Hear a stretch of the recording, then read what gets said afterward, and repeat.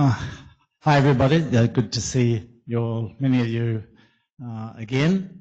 We're very lucky tonight to have our speaker Shiraz Minwalla.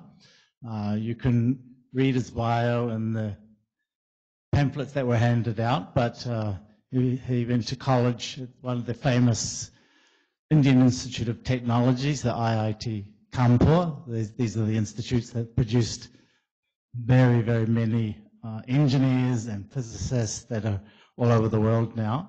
And from there he went to Princeton for graduate school, where he worked with Natty Seiberg, very well-known particle physicist, string theorist, mathematician.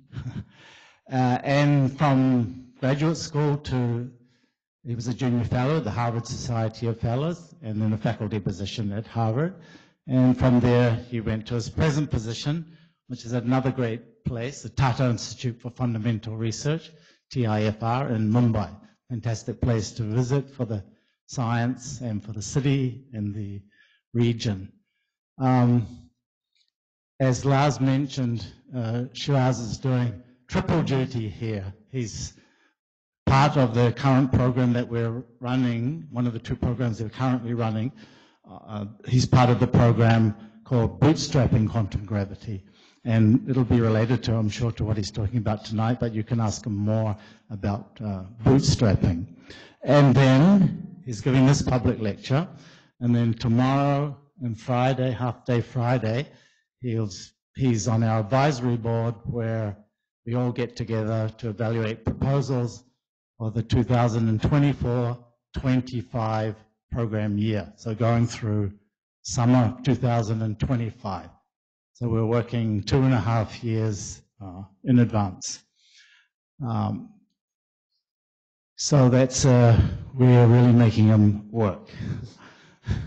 But that's what we're able to do with, there's wonderful people visiting from all over the world. Shiraz has won many prizes. You've got the list there. I'll just mention the International Center for Theoretical Physics Prize, which is an institute in Trieste in Italy, and the New Horizons Breakthrough Prize. And they're for work that's very much related to what he's going to describe today, quantum gravity, and in particular, making unexpected connections between things like hydrodynamics, fluid equations of motion, and Einstein's equations describing gravity. So with that, I turn the floor over to Shiraz, and thank you for being with us to give this lecture.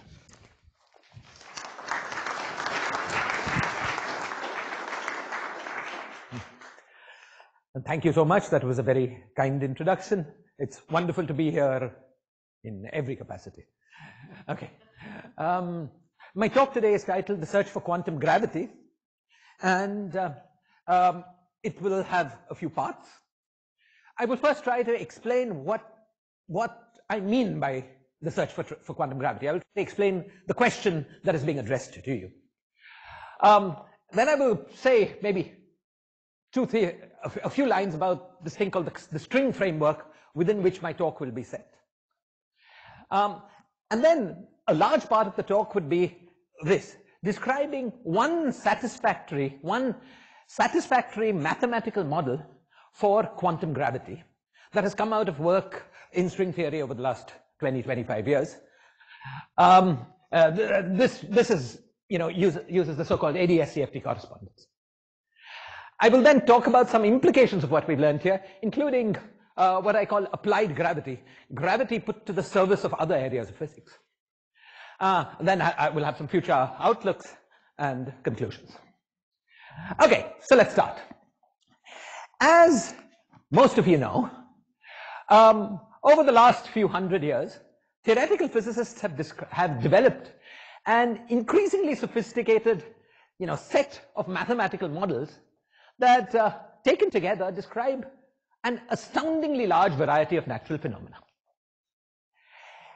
One of the things I find totally remarkable about this is that the different models of theoretical physics are all underlain by a few basic frameworks that have universal applicability.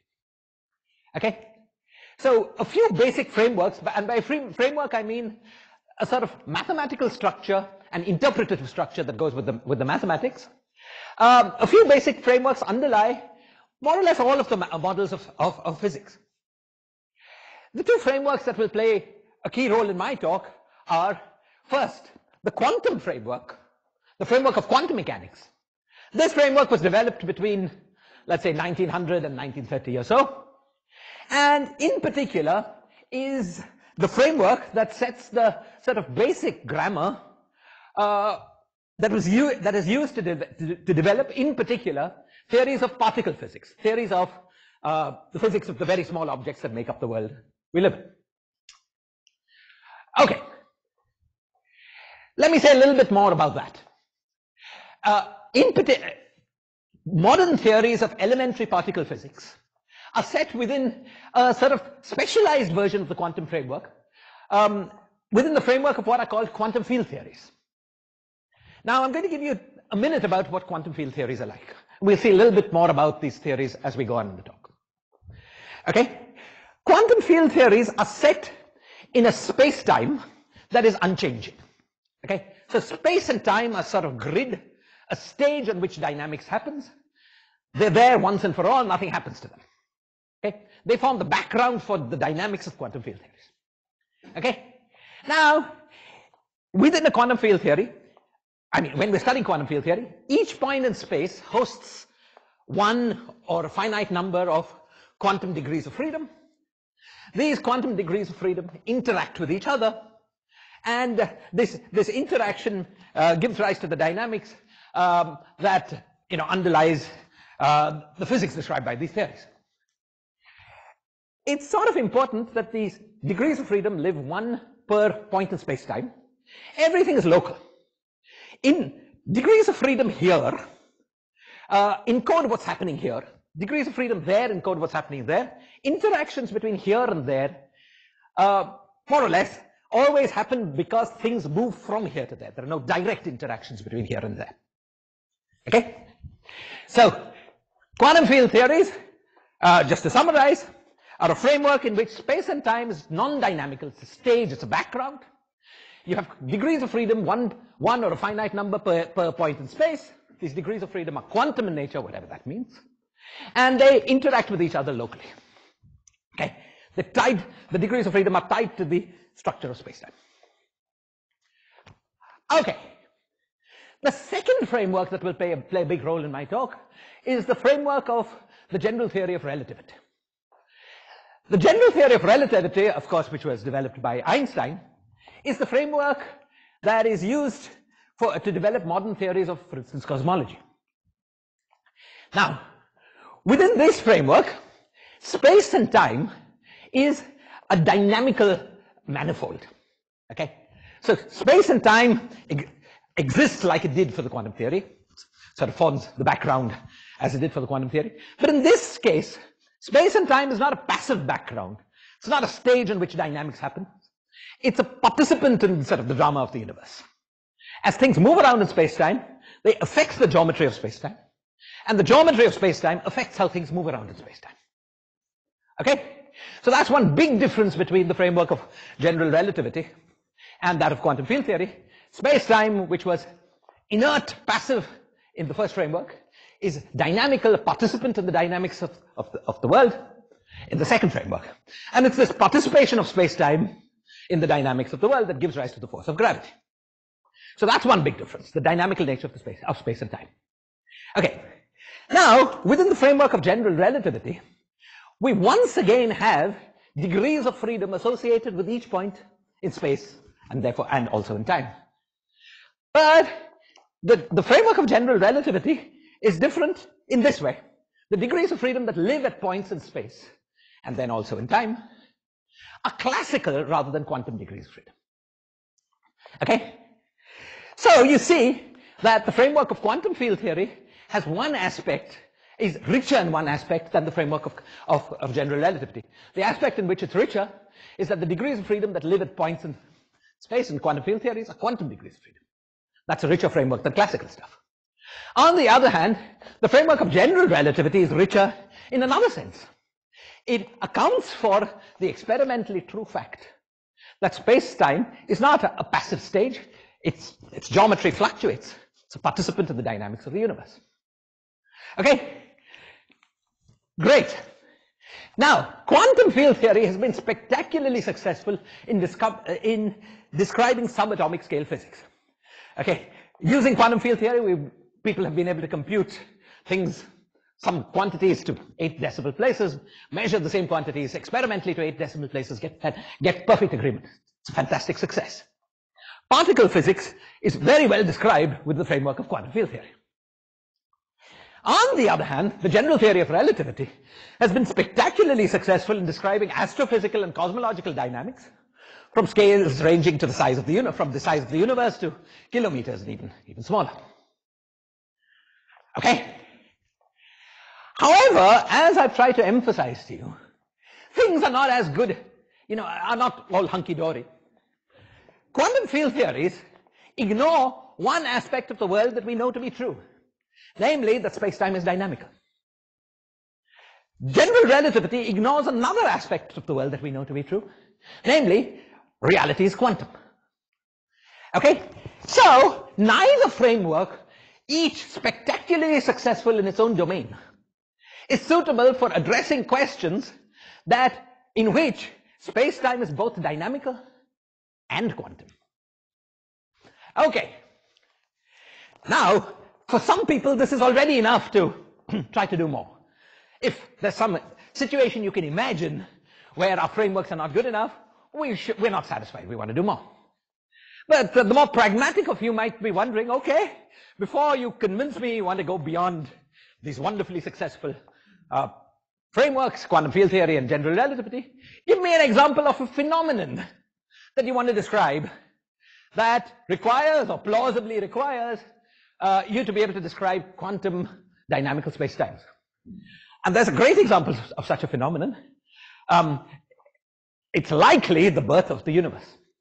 So let me give you 2 minutes on that statement. As you know, the general relativistic theory of cosmology has been used to model the evolution of the universe and has done this very well.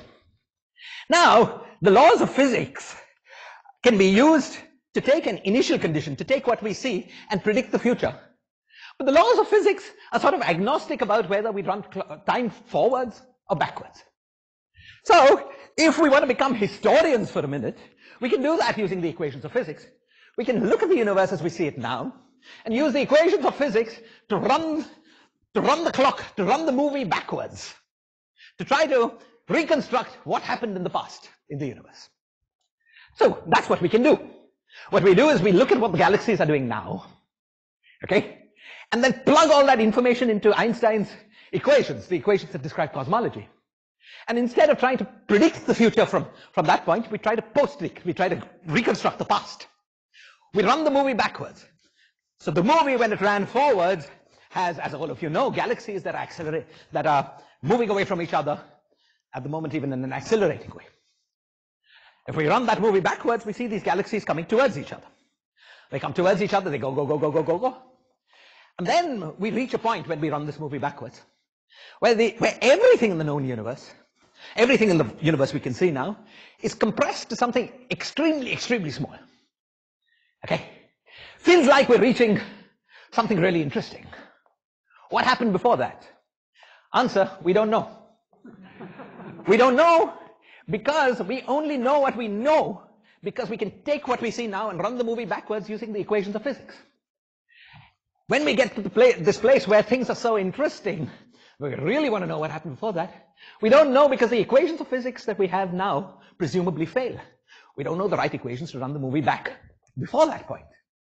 And this is one good reason, I feel. Okay, it's not totally clear, but it's certainly plausible that the equations of physics that we'll need to run the movie backwards beyond this point are the equations of quantum gravity. It's not totally clear, but it's plausible that that's the case. So this is one reason to want to try to know the equations of quantum gravity. You want to know what happened before that scrunchy thing How did the universe begin? Oh, was there even a beginning? Plausibly, in order to address that question, we need the equations of quantum gravity. Okay. Great. All right, I was on the wrong slide, but okay. Fine. Great. So now all of you are convinced we need to know the equations of quantum gravity. We don't have them. Okay. Why don't we just find them? Okay. There's a problem. The problem is this. The search for the quantum theory of gravity is greatly hampered by an unfortunate circumstance. Quantum fluctuations of space-time geometry are important, are practically speaking important, only at very small length scales. The scale has a name, it's called the Planck scale. Now, one way we get to shorter and shorter scales in physics is taking objects and banging them together faster and faster. Okay? And we've done pretty well. There's this big accelerator in Geneva, which bangs particles together really fast. It's called the LHC. And it probes down to distances roughly of order 10 to the power minus 18 meters. 10 to the power minus 18, which means a billionth of a meter. That's pretty good. It's very small. Okay. However, at least naive estimates suggest that the quantum fluctuations of space-time, the place where the fact that space and time is both dynamical as well as quantum, where our current frameworks don't do a good job in explaining things, occurs at length scales that are much smaller still, 10 to the power minus 34 meters. So a billionth of a billionth of a billionth of a billionth, and then 100 times that meters. So we've gone sort of halfway there, but we've got another halfway to go. And it's very difficult, you know. Every time you make an accelerator bigger, you maybe get a factor of 10 or 100. But it's very difficult. We've got a long way to go. So the fact that these fluctuations are important at such small length scales is a damper. It makes it hard for us to do experiments to study the nature of these fluctuations. Okay. Well, some of you are thinking, well, it'd be more creative. It's a little childish to bang things together very fast, do something more interesting. Well, let's see. As I've mentioned, it's very plausible that quantum fluctuations in the early universe played a big role in the physics there. So you might think, well, if we're really smart, we can take what we see now, run the movie backwards using the equations of physics, and deduce what was happening at that very early time. And from there get data about the nature of quantum fluctuations in the very early universe. But okay, actually, a little bit of this can be done. It's quite amazing. It's because of this thing called the theory of inflation, which allows some fluctuations to stay uncontaminated by what happens in the middle for an amazing reason. But that's very little. If you think about the words that I said, it immediately sounds unreasonable. So much has happened in the last 14 billion years. We've got protons and electrons, which were separated, came together to form atoms. Then there were stars formed, supernovas happened, galaxies formed, all kinds of crazy stuff has happened. We want to try to filter all that away and see from what we see now, what were the details of the quantum fluctuations in the early universe. Maybe one day we'll be able to do it, but clearly it's a very hard thing to do. Okay? So this is hard in another way. Fine. Let's try to find some. So we've looked at trying to bang things together very hard. We're not within our capabilities now. We looked at trying to deduce from what we know may have been happening in the early universe. That looks very tough.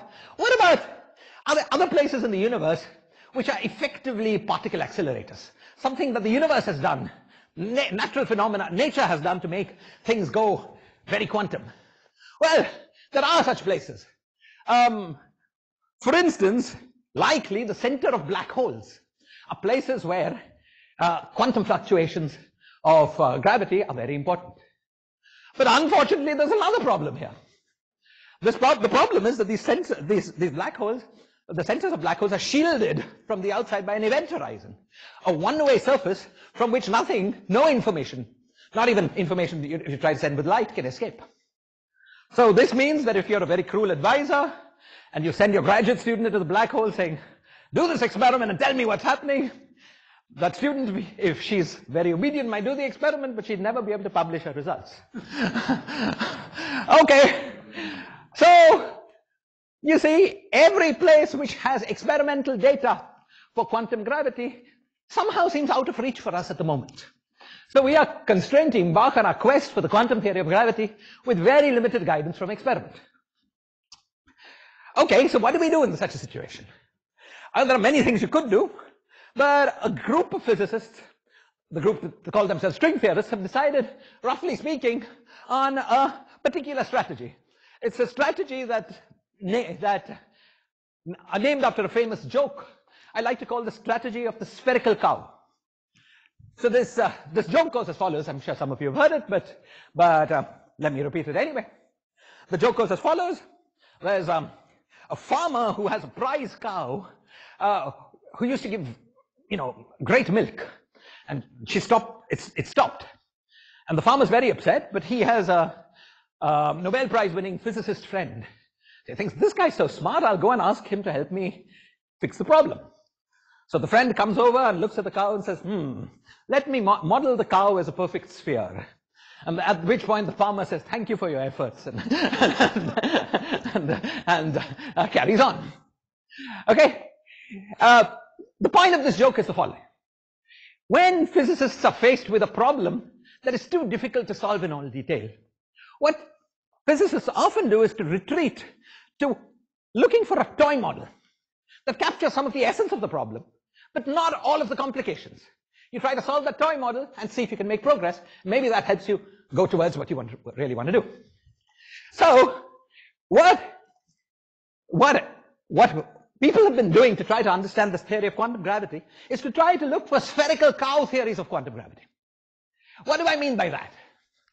It has proved surprisingly difficult to construct even one non-trivial, mathematically consistent model of quantum fluctuating space-times.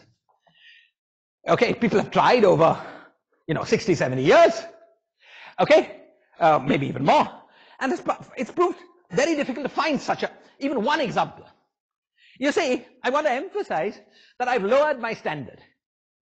When you try to describe, let's say, quantum electrodynamics, a theory whose description we'll come back to in a minute, you want to describe the theory that's describing the physics of the real world, the physics of atoms and radiation and so on. Here I'm lowering my standard. I'm not asking for the quantum theory of gravity that describes the world we live in. I'm asking for any consistent mathematical theory that has quantum mechanics and gravity, has all the features, the gross features that we see in the world we live in. Okay? And even that has been very hard to find. Okay? However, in 1997, a young Argentinian theorist named Maldacena was able to construct what, in my opinion, is the first fully satisfactory model of this sort. Okay? This is the spherical cow model of quantum gravity that I'm going to try to describe to you in the next 10 minutes. Okay. So, what I'm going to try to do over the next 10 minutes is to describe the complete formulation presented by Maldacena of one consistent quantum theory of gravity. One consistent theory that has dynamical geometries fluctuating in a quantum manner. Okay? But before I do that, in order to emphasize, in order for you to help you understand how novel and surprising the answer is, I'm going to first review for you a sort of similar sounding question that was addressed between 1928 and 1950. The question that physicists were then faced with, the frontier question for this kind of physics at that time, was to find the quantum theory of electrons interacting with the electromagnetic field. Okay? After a lot of grappling and a lot of difficult technical stuff that had to be accomplished, and was remarkably accomplished by many famous physicists, okay, at the end of this period, we came to a solution. The solution was a theory called quantum electrodynamics. Okay? And as I said, for graduate students learning about quantum electrodynamics, it feels very complicated and very hard. But if you stand back and look at it from above, it looks conceptually what was done was very simple. You see, in classical electrodynamics, Maxwell's theory that many of you have studied in college, we have fields, electric and magnetic fields, one for each, one vector, electric vector and a magnetic vector at each point in space. These are some classical degrees of freedom at each point in space. In the end, what quantum electrodynamics was a theory in which, corresponding to each classical degree of freedom, there's a quantum degree of freedom. There's a quantum electric vector, roughly speaking, okay, and a quantum magnetic vector at each point in space, okay? And these quantum things are constructed so that, in an appropriate weak coupling limit, they reduce to their classical counterparts, okay? So the quantum theory of electrons interacting with light was a remarkable technical accomplishment, but in some sense, almost disappointingly without surprise. For every classical degree of freedom, there was a quantum degree of freedom. The procedure for quantizing electromagnetism, or interacting with electrons, was very similar to the procedure we use for quantizing particles. Okay, fine. That's how that went. Now, I want to contrast that with what we're going to see now. We want to try to understand one spherical cow theory of gravity. I want to emphasize again, this is not the theory we live in. Okay, we're not claiming or not attempting to find the quantum theory of the gravity that we in the universe we inhabit. It's just a toy model. Okay, what is the gravity theory we're after? We're after a theory of fluctuating spacetimes in some 10-dimensional space. Now, what does this mean? Well, our universe, the one that we can see, has 3 dimensions in space. There's that way, and that way. But there's also time. Einstein taught us that we shouldn't separate space from time. So our universe has 4 dimensions in space and time. The universe that we are trying to mathematically describe has 9 spatial directions. There are 9 ways different ways in which you can move. Hard to imagine. Impossible, at least for me. Okay? But you can imagine it mathematically. And there is time. Okay? We do not live in such a universe, at least where all 9 dimensions are big. We don't live in such a universe. But that's not what we're trying. We're trying to do the spherical cow business. Okay. Now, this space, apart from being 10-dimensional, the space and time has one other property that's different from the world we live in. In the world we live in, space and time is sort of flat. You can imagine spaces that are not flat. For instance, the 2-dimensional manifold that is the surface of a sphere is not flat. And geometry on that manifold is very different. Okay? This 10-dimensional manifold is not flat. 5 of the 10 dimensions are a 5-dimensional sphere. This is not too hard to get your mind around. A 2-dimensional sphere is a set of all points in 3 dimensions that is unit distance from the origin. In the same way, a 5-dimensional sphere is a set of all points in a 6-dimensional space that is unit distance from the origin. It's not too hard to imagine mathematically. Okay? That gets rid of the 5 of these dimensions. There are another 5, 4 of which are space and 1 is time, and those other 5 are curved in a sort of a way that involves time. There's curvature of space into time, and so I'm not going to try to describe it here. Some space. Okay, it's called ADS5, it has a name.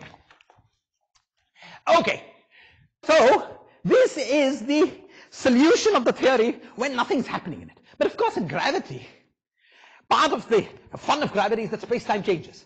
So when I say we're trying to find the theory of gravity in this space, what I mean is we're trying to find a theory of gravity which when nothing's happening looks like the space, and then when something's happening is something inside and then looks like the space far away. Physicists like to say asymptotically is ADS5 times S5. Okay, we want to find the quantum theory of gravity of this space. Technically, anyway, it doesn't matter. Okay, now, if you were primed up by my example of quantum electrodynamics, you would have said, well, that's easy. This space, we know the classical theory, it's Einstein theory. It has 1 classical degree of freedom for every metric component. Okay? All I do is take these metric components and promote them to quantum operators. And, you know, there'll be some bells and whistles and some infinities and some technicalities, but in the end, that's what will make the quantum theory. And this is what people of various sorts tried for many years. Never worked. Maldacena found another answer to this quantization. His answer was that the quantization of gravity in the space-time was not given by some 10-dimensional theory with operators for metric components. It was instead given by a 4-dimensional quantum field theory. This 4-dimensional quantum field theory has a complicated name. It's called UN, n equals 4, d equals 4, super Yang-Mills theory. So much of the rest of the talk I will call it supersymmetric Yang-Mills. Some 4-dimensional quantum field theory. Now, those of you who've been following me think I've lost it at this point, because I spent the first part of the talk telling you how different quantum field theories were from theories of gravity. And now I'm telling you that the answer to the quantization of a theory of gravity is a quantum field theory. Sort of seems self-contradictory. How does that work? There's a second thing that seems to make no sense. The second thing is that my quantum field theory lives in 4 dimensions, whereas my gravity theory lives in 10 dimensions. What's the deal? How can it be that the answer to the quantization of a 10-dimensional theory is a 4-dimensional theory? What sense does that make? These two questions are sort of related.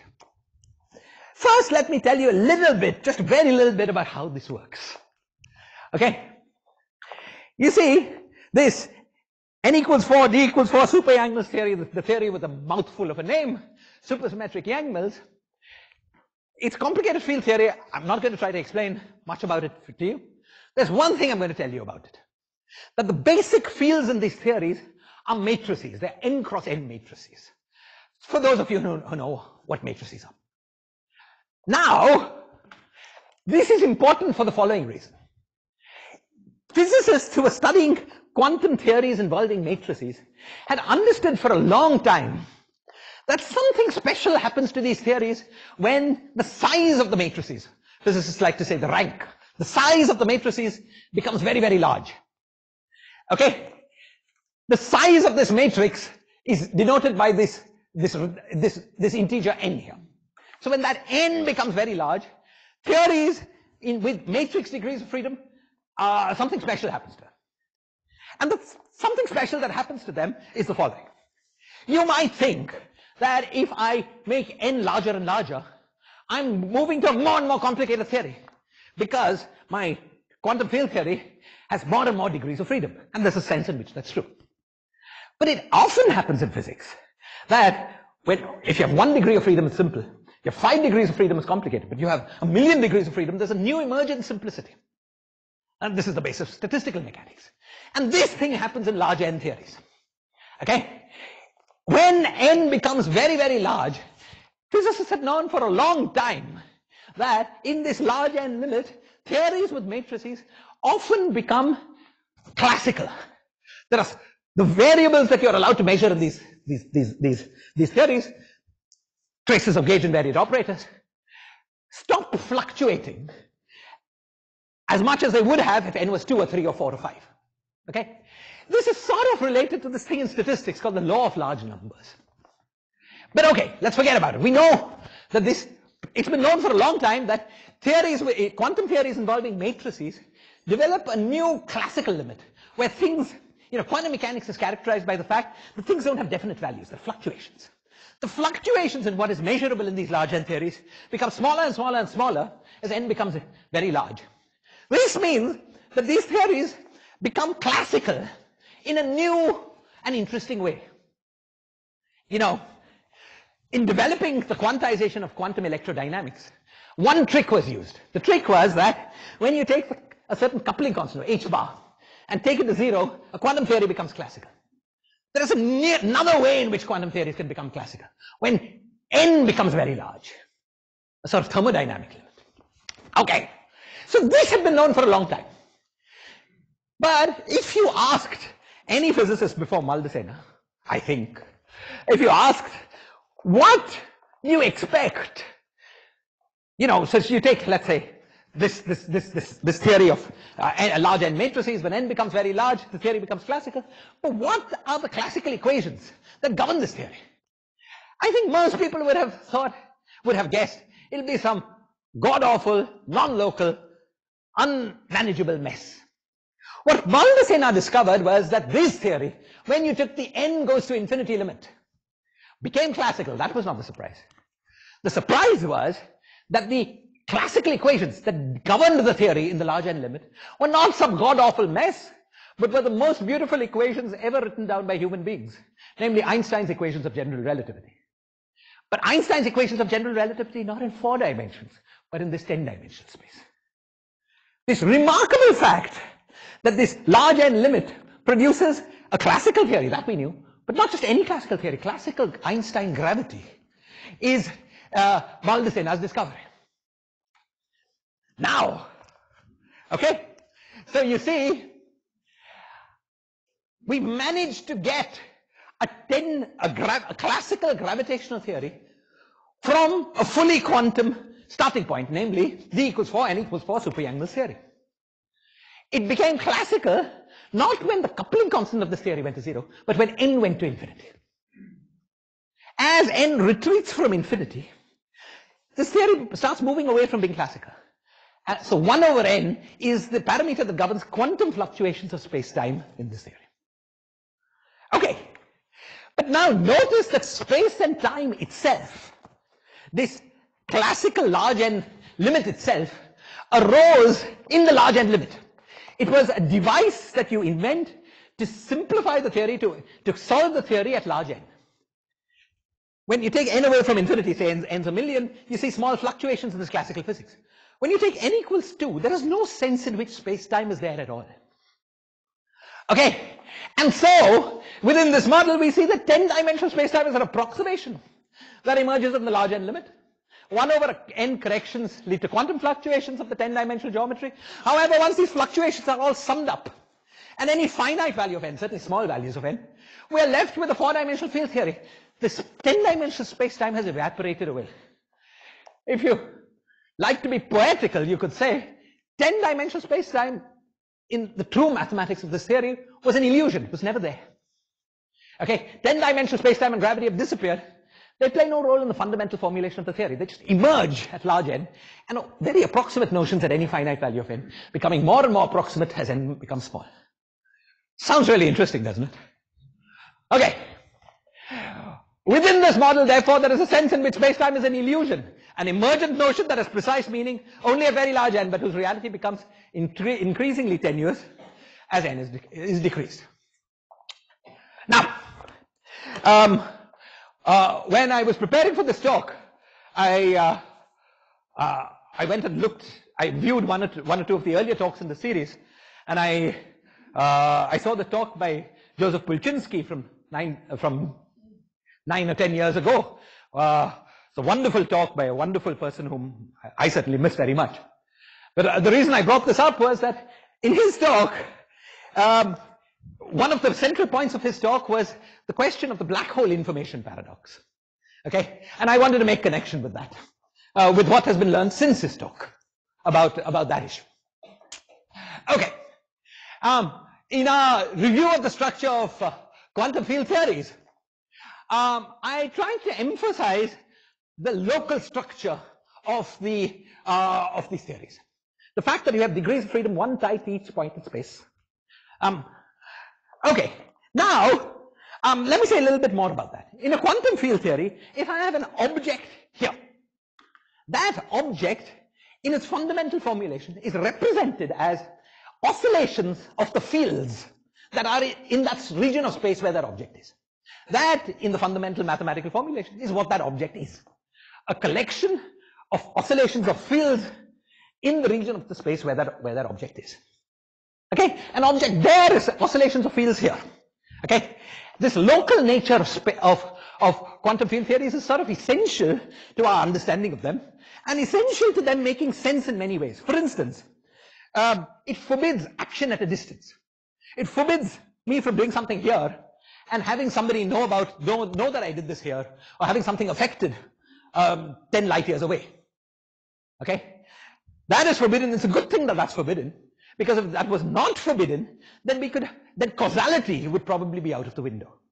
You know, as you probably know, two events that are simultaneous in one reference frame, according to Einstein's special theory of relativity, are not in general simultaneous in other reference frames. And if two events happen at the same time, but are very far separated, there's another frame of reference in which one of them happens earlier than the other, another frame of reference in which this guy happens earlier than the other. So if I could affect something instantaneously, by doing something here, I could affect something instantaneously there. I could make a sort of go back in time kind of machine, which seems to be disastrous for logic or for physics. Okay, the fact that in quantum field theories, this locality of degrees of freedom prevents action at a distance, protects causality, somehow seems very important in the structure of the theory. Okay, what I wanted to tell you about was that this basic feature of how things work appears, we've learned over, sort of emphatically over the last 3 or 4 years, that this basic feature of how things works in quantum field theories appears to be different in theories with dynamical, in theories with dynamical spacetimes, in particular in theories with emergent spacetimes. Okay? What we appear to have learned, and it's all very new and settling in, and I hope I'm not misstating, but what we appear to have learned is this, that in theories with dynamical spacetimes, sometimes it can happen that this glass of water here is at the fundamental not oscillations of stuff that is located here, but could be oscillations of stuff that's very, very far away. That happens when, that can happen when the degrees of freedom located here are highly quantum entangled with the degrees of freedom located there.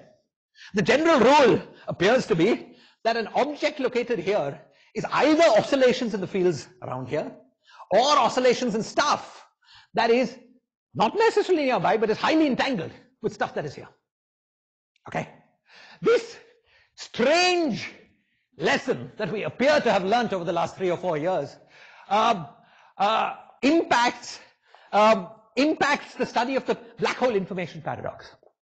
As some of you know, and as Pulchinski so beautifully reviewed in his talk, many physicists have argued that black holes and quantum mechanics are inconsistent with each other. These physicists include Hawking, of course, famously, Mathur, Almeri, Marol, Pulchinski, Sully, and many people in between.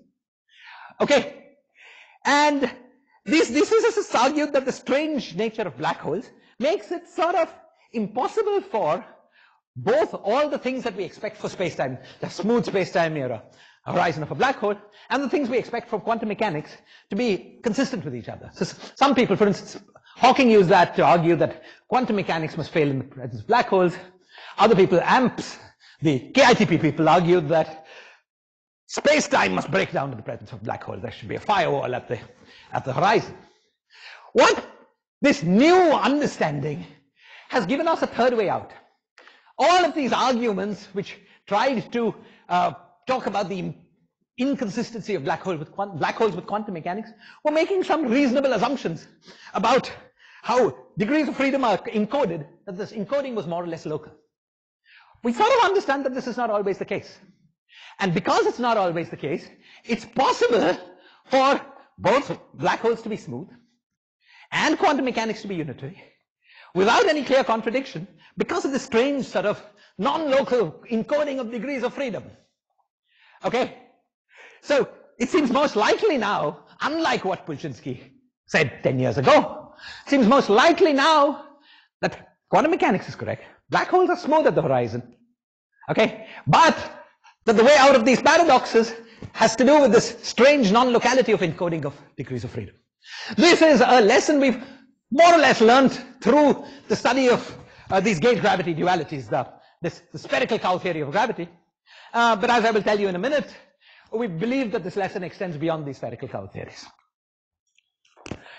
Okay. Good. So far we've occupied ourselves with very deep things. Nature of space-time and illusion, is locality true? These are fantastic things. Over the next 5 or 10 minutes, we will become more lowbrow. You see, one of the things I told you was that we've got a model for quantum gravity by that the complete description of this quantum theory of gravity is a quantum field theory. Okay? And the way I've run the talk so far, I'd use that as a way to try to understand quantum gravity. Quantum field theories are well understood things in principle. We use them to develop this quantum theory of gravity, this fully satisfactory spherical cow quantum theory of gravity. However, there is another way of viewing it. While quantum field theories are in principle very completely well understood, in practice, one cannot usually solve, understand, compute what one wants to in a complicated quantum field theory. In fact, large communities of physicists spend their time trying to understand how particular quantum field theories work. Okay? So, where such a duality, such a duality between gravity and quantum field theories are true, we can turn the logic around. We can try to use gravity to learn about the quantum field theories. And I'm going to give you one example of how, a way in which that was done and what we've learned from it. Okay. So here I've tried to explain the basic idea. We can try to turn the logic around to use gravity to learn about strongly coupled quantum field theory dynamics. Because classical gravity in the end is an easy thing. Right? It's just classical equations of motion. Okay. So the thing that I'm going to tell you about is hydrodynamics. You see, on intuitive grounds, people have long expected that in appropriate conditions, high enough energy densities, long wavelengths, every quantum field theory admits an effective classical description in terms of the equations of hydrodynamics. The equations of hydrodynamics are the equations that describe the flow of air in the atmosphere, the flow of water, if you include the surfaces, and, the flow of fluids. Okay. The main idea here is that stuff equilibrates, comes to equilibrium locally very fast. And then the passage from stuff equilibrating here and here and here and here, but with one temperature here, another temperature here, with one velocity here, another velocity here, the passage from going from that locally equilibrated state to a globally equilibrated state is described by the equations of hydrodynamics. Okay, so the expectation is that under appropriate situations, everything is described by the equations of hydrodynamics. Now, the equations of hydrodynamics were formulated, to start with almost 200 years ago, but in their modern form, almost 100 years ago. And the formulation of these equations was widely believed to be a settled subject. Now, if all locally equilibrated quantum field theories are governed by the classical equations of hydrodynamics, then this must also be true of this theory with the big name, n equals 4, d equals 4 super Yang-Mills theory, supersymmetric Yang-Mills theory. Okay. So, general intuition tells us that there are certain limits, long wavelengths compared to energy densities, in which this theory should be governed by the equations of hydrodynamics, which is a classical equation. But at large n, we've already seen that this Yang-Mills theory has another effective classical description, the equations of gravity in ADS 5 times S5. Okay, seems unlikely that one theory can have two different classical descriptions. So if everything I'm saying is correct, it seems like it must be the case. Okay, and one more thing. I told you that hydrodynamics was the dynamics of locally equilibrated stuff. Now you can ask, what is the gravity dual of something in equilibrium, in thermal equilibrium? This is something that was discovered very, very soon after the discovery of Maldaceno's discovery of the ADS-CFT correspondence. The idea was that stuff in thermal equilibrium is a big black hole in the gravity stuff, in the gravity description. Okay, hydrodynamics is the description of stuff that is locally equilibrated but sort of sloshing around. So, if everything I've said is hanging together, it sort of must be that there is an effective description of big black holes in this ADS5 times S5 space sloshing around. And that effective description should be given by the equations of four-dimensional hydrodynamics. Okay. So a few years ago, my collaborators and I, I forgot the and I, set out to check whether this was indeed the case. It turned out we could do the analysis. We were able to describe the equations that govern the sloshing around of these big black holes. And as hoped, these equations were those of four-dimensional hydrodynamics. But there was a twist. The twist was that the hydrodynamical equations that we found contained two terms that did not appear in classic textbooks on hydrodynamics. These textbooks claimed to have classified all possible terms in the equations of hydrodynamics. We didn't find our terms in these textbooks. Actually, we didn't even know about these textbooks. Somebody wrote to us later on saying, yeah, very interesting paper, but can't be right because, you know, okay. Okay, fine. So there was some back and forth. And when things settled down, turned out the classic textbooks were wrong. They missed some terms. Okay?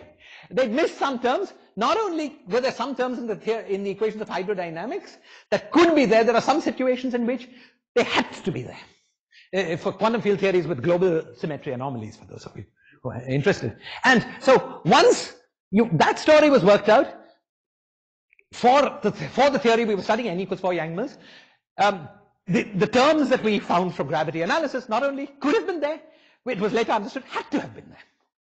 Okay? So this is a second example of the use of these ideas in a very different way. You see, we've been talking about deep stuff. But, you know, there's sometimes a duality between the deep and the precise. Okay? Here, in this case, by turning this around, what we were able to, because, you know, string theory gets these equations so correct, we were able to derive these equations of hydrodynamics in full detail, find that they didn't agree with general expectations that were based on what else can it be, and then you fix those general expectations. Okay? Once you fixed them, you've corrected the general expectation arguments, so this fixed equations apply not just to your spherical cow theory, which who cares about in the end, but to every theory that's described by hydrodynamics. The structure of these equations is now understood correctly. In the same way, this business about the non-locality of description, okay, while it was originally discovered by looking at the spherical cow emergent theory of gravity, the understanding of it now comes from semi-classical Einstein gravity, which means that we believe that it must be true in any theory that is described approximately by Einstein's equations. So you see the utility of studying the spherical cow. Okay? You discover something when you study it that you didn't know, but that was a discovery in the context of a particular example. But then you realize that it challenges something you thought was impossible. You go back and study that, and then you learn something by resolving this contradiction. You learn something that applies not just to your spherical cow, to your particular example, but to every theory of the kind you're studying. Okay? This is one reason to be interested in such toy model studies. That's of course the point of them, to learn general lessons, not just for the model you're studying. Okay, I'm almost done. Several aspects of the story I've outlined above remain unsatisfactorily understood. To start with, the fact that this mouthful theory reduces to 10-dimensional 2B supergravity at large n has been established by, has been sort of conjectured by Maldacena using arguments within the string theory framework. We lack a direct field theoretic understanding of this fact. In other words, we do not understand in detail precisely how space-time and fluctuating metrics emerge out of strongly coupled gauge dynamics. We certainly do not understand this funny non-locality of emergent spacetimes in any detail. How is it consistent with causality, for instance, and so on. None of that in any detail. There's lots that remains to be done. As I've described, the formulation of a complete non-trivial quantum theory of gravity has been a highly non-trivial accomplishment that has yielded so many surprising insights and keeps yielding more. Every few years there's something new. Now, you could have asked me, somebody could have asked me in the middle of the talk, why did you start with this strange theory on quantum theory of gravity, which was when nothing's happening is ADS 5 times S5, aren't there? Other theories, what about just flat space? And certainly within the string, the manifold of string vacua, you have these wonderful 10-dimensional flat space string theories. Okay? Natural question, what is the complete formulation of quantum gravity of these 10-dimensional flat space theories? We don't know. Okay? There are several such theories out there, we don't know. The complete formulation of one such spherical cow model has taught us so much. There are zillions of these spherical cows lying there. We should study them all. Okay. Now, I started this talk by telling you about the birth of the universe. I said we want to know about quantum gravity, partly because we want to understand how the universe began. This, unfortunately, is not a spherical cow question. It's a question about gravity in our universe, the one we live in. Okay? So, the natural next question is, does the quantum theory of gravity in the real world lie within the string framework? Is it one of these spherical cows out there that happens to be the right one? Or, if so, which one? How do we identify it? How do we understand, check which one is the right theory? I don't know. I don't know the answer to these questions, but I think it's likely somehow that some input from experiment, perhaps in an unanticipated manner, will play a role in answering this. Okay, so let me summarize. So one slide summary. Quantum gravity, we don't have a quantum theory of gravity, and we need one, if for no other reason, likely to understand the birth of the universe. The one phenomenon that all of us I would imagine, are interested in. Okay. String theory is an exciting but incompletely understood framework for quantum theories of gravity, has led to the complete but surprising formulation of a class of 10-dimensional quantum gravity systems. The formulation was in terms of quantum field theories in lower dimensions. Okay? Remember the contradiction between how could it be that a quantum field theory is so different from quantum gravity, and yet the quantum field theory is the underlying theory of quantum gravity, comes about because there is an effective emergent description in a parameter, large n, okay, in which that effective emergent description magically becomes gravity. It's amazing. We don't understand it in the detail we should. Okay. The result, as I mentioned, is a great surprise. Space and time are emergent notions in this model. There's a sense in which space-time is an illusion. It's precise only at large n, becomes less and less precise as we move away from large n. Large entanglement in space-time can result in a strange non-locality. Okay. The complete formulation of other gravitational systems is an outstanding formal challenge. There's much more presumably waiting to be learned. And of course, the formulation of the non-spherical cow theory of quantum gravity, the theory of quantum gravity in the universe in which we live, the thing we really want to know the answer to. That's another huge challenge. Okay, thank you.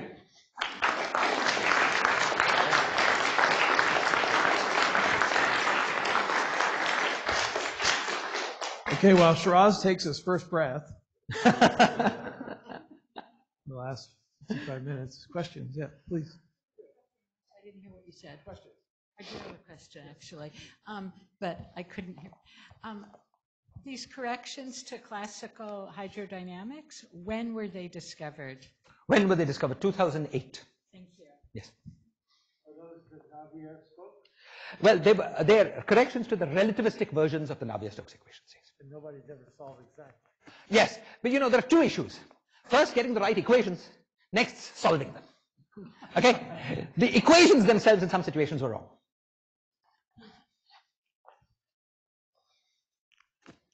Sure.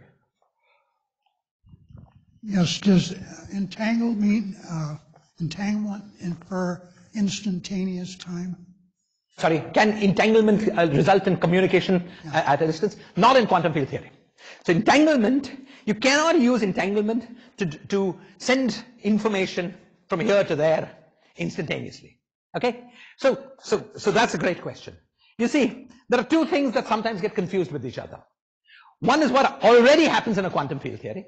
Thus, things can be entangled with each other, and then that can be very useful in doing various things. For instance, you can do quantum teleportation if you also send a classical message. But you need the classical information to flow. Okay? So it cannot do this sending information instantaneously. Okay? It's not that when something there is entangled with something here, it's not that the stuff that's sitting here is oscillations of that thing in a quantum field theory. It's oscillations of this stuff, just that the stuff that's oscillating here is entangled with the other stuff.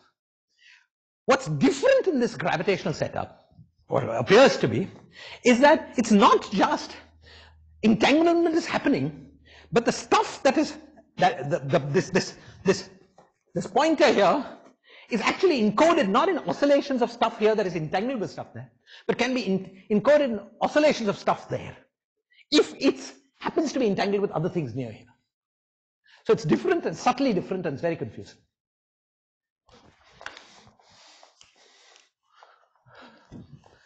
Wait for the microphone.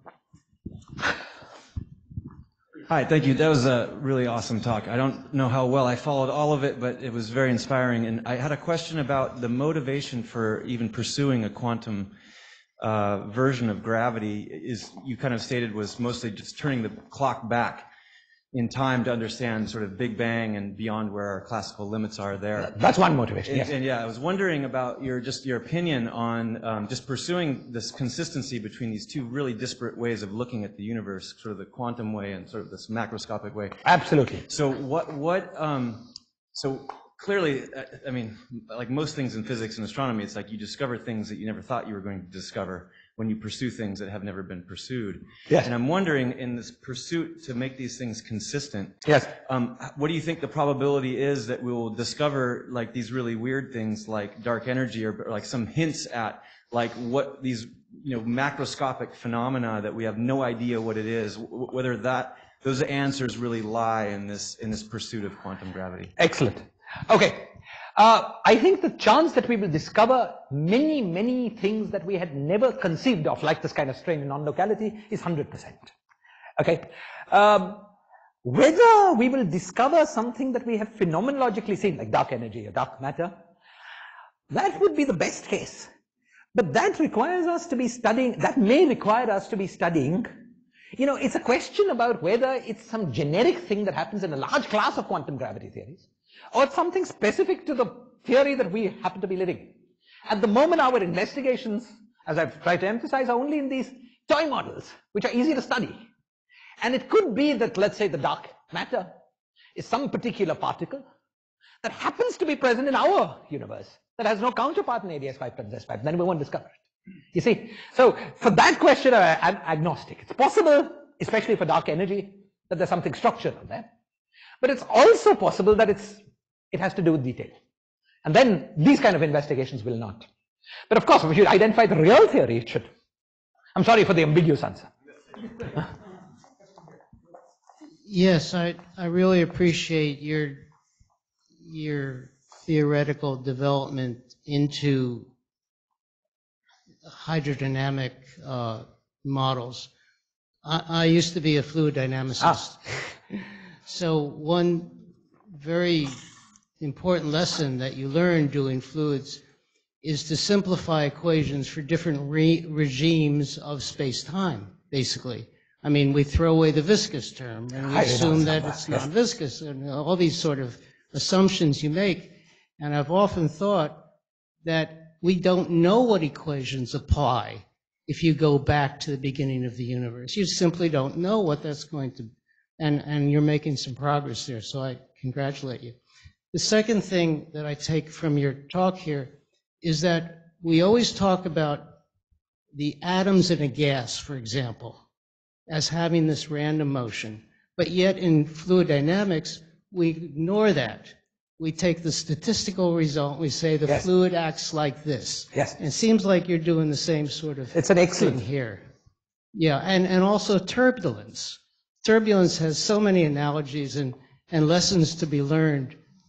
We can't describe turbulence in detail. We look at the gross result, the statistical result of the turbulence. So I'm very glad to hear your talk and learn about this. Thank you. Let me pick up on just the second point you made for a minute, because that's really excellent. I mean, it's really key to some of this.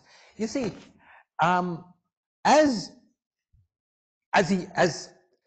I think one of the lessons that we are learning. Okay, so in n equals 4 Yang-Mills, suppose we take n equals 4 Yang-Mills at finite temperature. Okay, that's when you've got the stuff described by a fluid. Now you can ask, what is it a fluid of? Well, it's a fluid of the gluons of n equals 4 Yang-Mills. We know that very clearly. So the atoms in that case are replaced by the n equals 4 Yang-Mills gluons. This is from the side of the field theory. On the gravity, though, we don't see the gluons in our face. We only see these fluid dynamical variables. So this already is suggesting something. It's telling us about the nature of the equations of gravity. They're sort of like the equations, at least in some analogous way, of fluid dynamics of some more fundamental underlying degrees of freedom. In the case of n equals 4 Yang-Mills, we could identify what those degrees of freedom were. They were the gluons. In general situations, there will be something else. So I think that the point you made is very important and has important lessons for quantum gravity and not completely gone into our heads yet. So, thanks for a great talk. Thank you.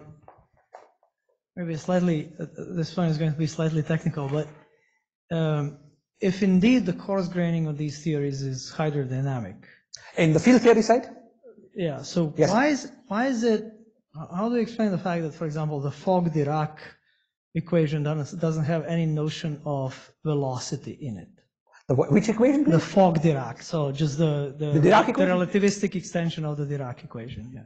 The Dirac equation does not have any notion of velocity in it. Yeah, Okay. so let's take the standard Dirac in flat space. Yeah. It doesn't have any notion of velocity. Of course not. So the Dirac equation describes, let's say, one electron. Now you put a bunch of electrons in it. You put Avogadro numbers of electrons in it. Okay? And the velocity that enters hydrodynamics is not the velocity of any one of these electrons. It's the velocity of that mass. So the idea is that in hydrodynamics, you've got these electrons that are banging into each other. And they very quickly locally thermally equilibrate. The velocity distribution becomes, Maxwellian, or the Dirac version of Maxwellian. But it becomes Maxwellian with one temperature here and another temperature here. The frame in which it's become Maxwellian here is moving like this, while the frame in which it's become Maxwellian here is moving like this. Those relative speeds of those frames are the velocities of fluid dynamics. So you see, this velocity is an emergent notion. It's not velocity of the electrons. It's velocity of this equilibrated stuff. Is this clear? Just like temperature is an emergent notion. There's no sense in which an electron has a temperature. It's temperature of this stuff. So this happens all the time in physics, and fluid dynamics is like that. Is this clear? All right, on that note, Shiraz, I want to thank you for a remarkable lecture and thank all of you for coming this evening.